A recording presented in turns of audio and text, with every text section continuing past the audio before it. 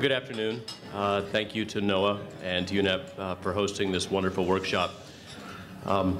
We are pleased to be here with friends, colleagues, and even critics to listen, to learn, and to be a partner with you in seeking solutions to this important issue, the objectives of which we all share.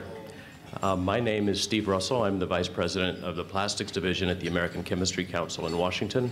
I'm here with my colleague Jean-Pierre de Greve of Plastics Europe in Brussels. Our organizations represent the companies that manufacture plastic resin in the United States and Europe. Plastic resins, when applied in their applications, can help reduce energy usage and reduce emissions. They can help consumer protection, and they can help deliver the innovations in healthcare and in the delivery of safe, affordable food. At the same time, if not used properly and managed at the end of their life, they can become the problems that we're talking about today, the problems that none of us want to see. So ACC and Plastics Europe have, over the past several years, separately and independently engaged in programs in working with partners to address marine debris. Over the last several months, we identified an opportunity to work more closely together on our shared commitments to working to improve ocean health. We expanded our dialogue subsequently to include colleagues and sister associations from across the globe. And although we have informally collaborated with those organizations in the past, this is the issue on which we have agreed to come together in a more formal way. And so I am excited and pleased to announce today with Jean-Pierre some commitments that have been made by 47 different trade associations coming from 29 different countries across the globe. As a result of their commitments and the declaration that Jean-Pierre will speak to in just a moment, we believe that we will provide a constructive contribution to the commitments that others are making here. We look forward to working with you on the Honolulu strategy to fulfill its destiny, and we appreciate very much the opportunity to share your time here at the conference. Thank you.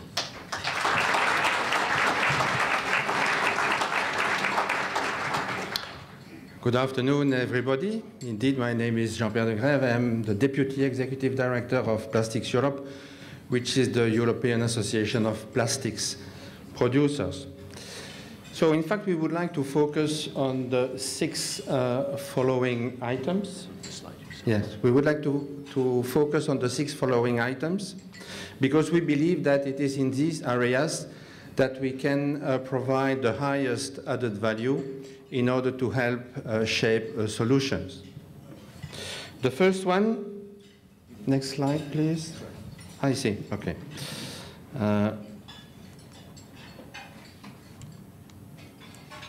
It doesn't work. The first one is contributing to solutions by working in public-private partnership aimed at preventing marine debris. This is, for example, related to the production of educational kits to be distributed in school and to be presented by representatives of the industry. The second is working together with the scientific community and researchers to better understand and evaluate the scope and the origins and impact of and solutions to marine litter. Of course, this will not solve directly the problems, but it will help us to define and hopefully agree on priorities. The third is promote comprehensive science-based policies and enforcement of existing laws to prevent marine litter.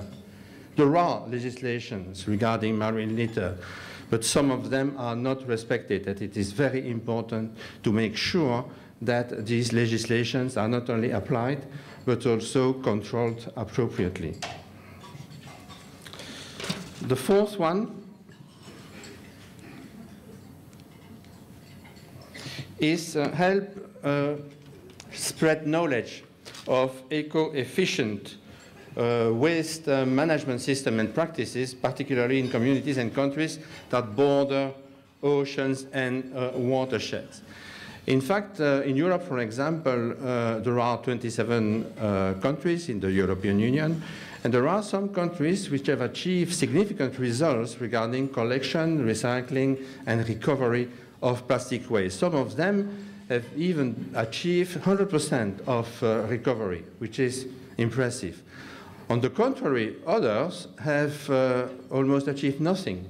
And we would like to contribute really to disseminate the best practices in order to help the authorities to adopt the best solutions. The next one, enhance opportunities to recover plastic products for recycling and energy recovery.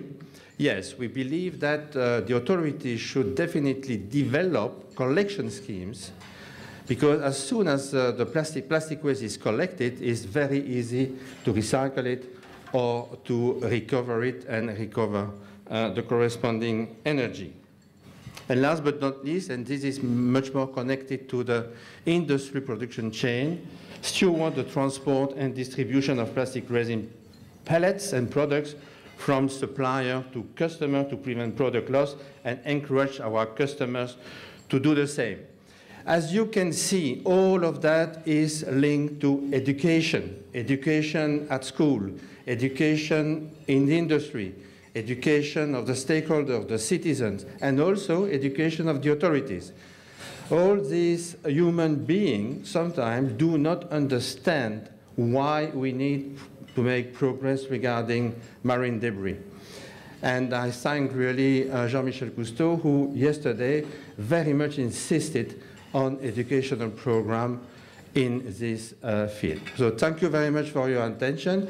We are all within the plastics industry all around the world prepared to work together with all interested parties in order to prepare the future. Thank you.